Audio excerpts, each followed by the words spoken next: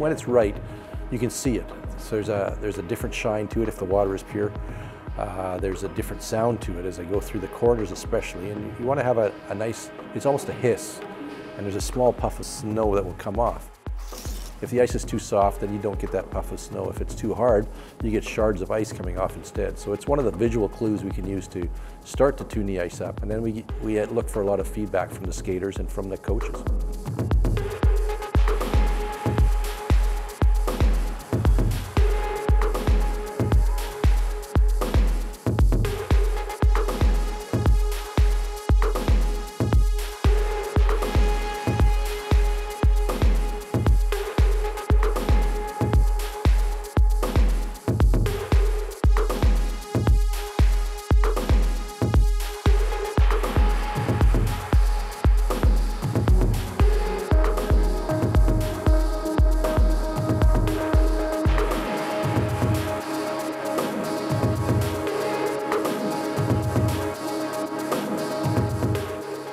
I'm sure the technology's got a little bit better maybe in the skates and maybe the skin suits, and the athletes have gotten stronger for sure, but we hope that we're playing a little bit of that and at least giving them the surface to be able to use those things to their advantage.